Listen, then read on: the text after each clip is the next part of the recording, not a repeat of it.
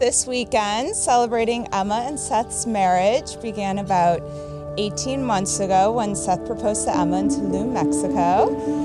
Emma called us, surprised and overjoyed to tell us the great news, but we pretty much all had an idea it was going to happen because Seth could not contain his excitement and spilled the beans ahead of the trip.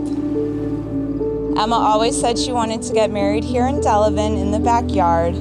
This isn't the original wedding you planned for, but I couldn't think of a more beautiful day to celebrate you guys.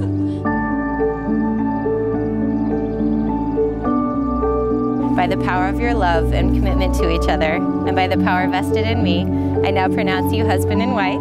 You may share your first kiss as husband and wife.